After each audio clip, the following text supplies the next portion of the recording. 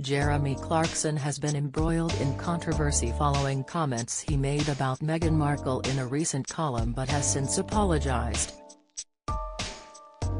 The Clarkson's Farm star, who has been in a relationship with Lisa Hogan for the past 6 years, admitted she yelled at him when enjoying some downtime.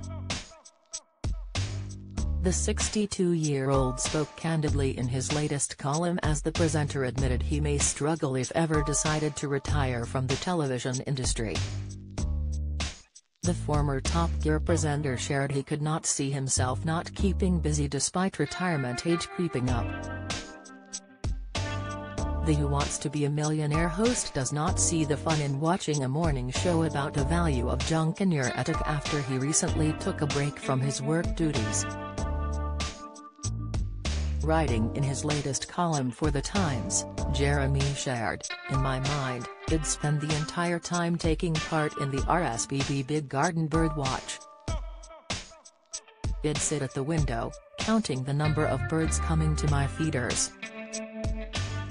He went on, "So I gave up and started to assemble the air fryer my daughter gave me for Christmas.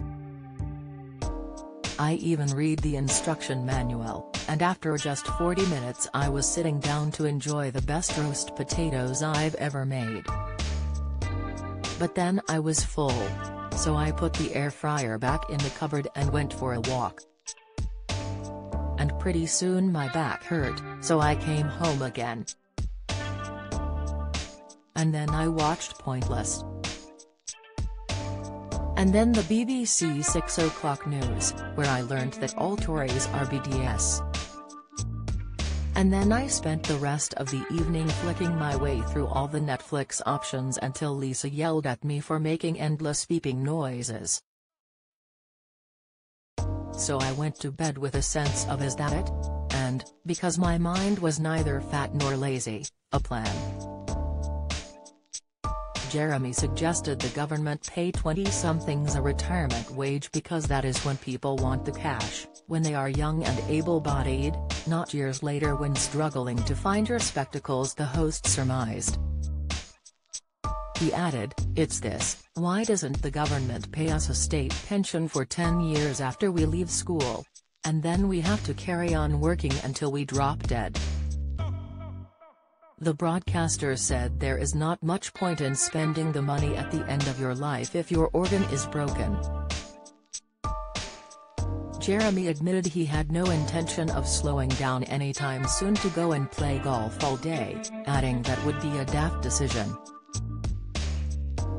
Piers Morgan uncovers reason for health woes after ongoing symptoms. Latest A Place in the Sun presenter Jasmine Harman hit with sad news admission. First dates Merlin Griffiths leaves hospital amid cancer. Update health.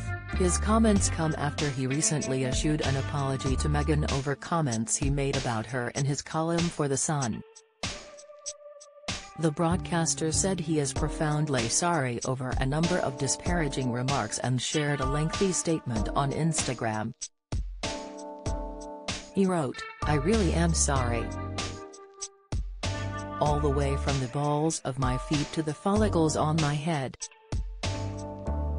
This is me putting my hands up. It's a mea culpa with bells on." It comes after reports Jeremy will no longer be starring in the Grand Tour or Clarkson's Farm.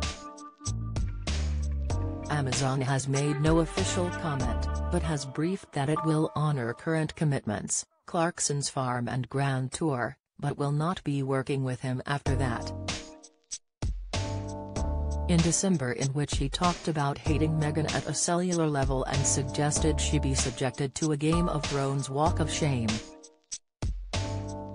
In total, Ipsos said it had received more than 17,500 complaints as of 9 a.m. on Tuesday, rising to 20,800 by 5 p.m.